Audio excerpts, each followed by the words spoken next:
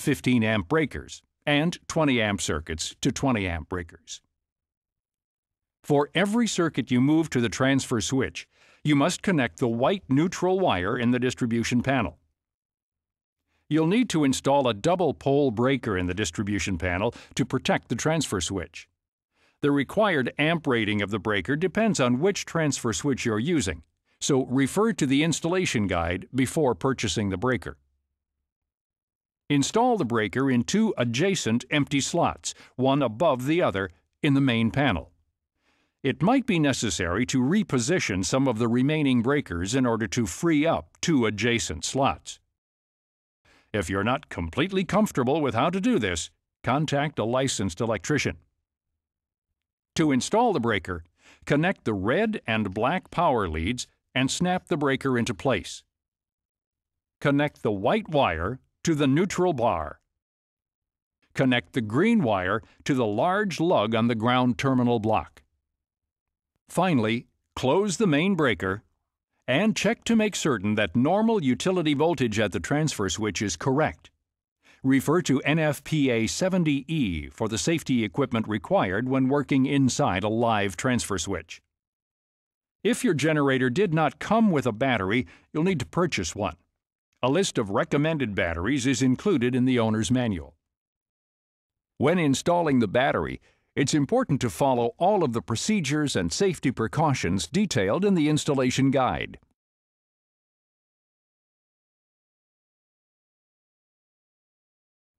Now it's time to conduct some operational tests to make sure everything is working properly. First, open the generator's main circuit breaker and put the mode switch in the off position.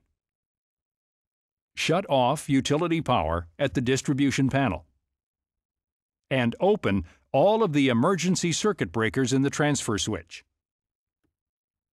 Locate the transfer handle and insert the metal end into the slot in the main contactor assembly. Pull the handle down to move the main contacts to the standby power or generator position. Never operate the transfer switch manually when loads are connected. Put the generator's mode switch in manual and wait for the engine to start. Allow the engine to warm up, then switch the generator's main circuit breaker to the on position. The generator is now supplying electricity to the transfer switch but is not carrying any load. Using a multimeter, check to be sure that voltage and frequency from the generator is correct. If line-to-line voltage is not 240, refer to the installation guide for the proper adjustment procedure. If neutral-to-line voltage is not 120, check the neutral connection between the generator and the transfer switch.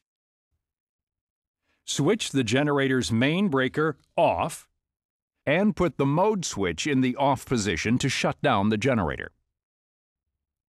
Next, make sure the double-pole circuit breaker you installed in the main panel is in the off position. Use the transfer handle to move the main contacts in the transfer switch to the up or utility position. Now close the double-pole breaker in the distribution panel by switching it to on.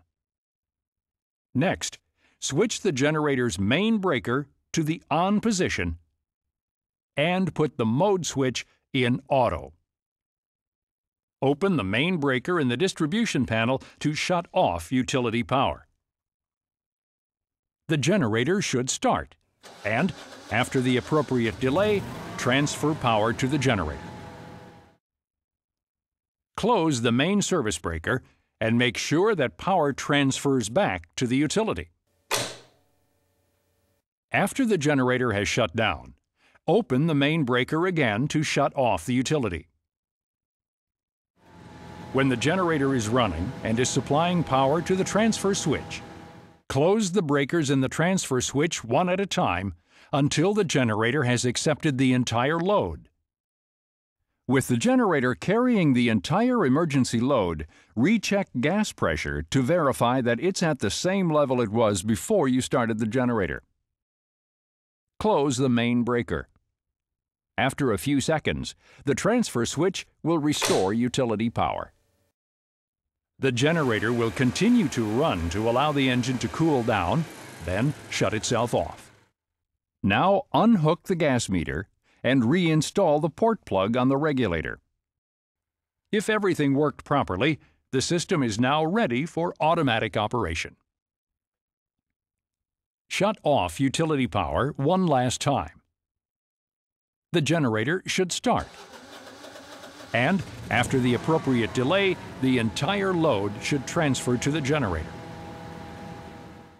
Close the main breaker and make sure the transfer switch restores utility power to the home. Allow the generator to cool down and shut itself off. Now you need to make sure the automatic exercise function is working properly. With the mode switch in auto, press the exerciser switch and hold it down for at least 10 seconds. Then release. The generator should start automatically within a few seconds.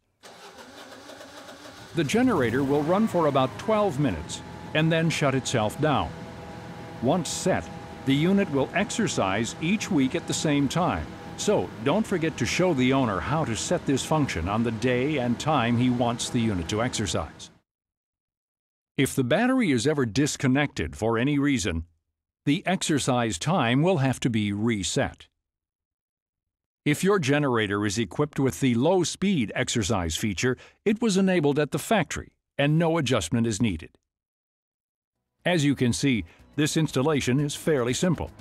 Just follow all of the instructions that come with the generator, observe all safety procedures, applicable codes and regulations, and you shouldn't have any problems.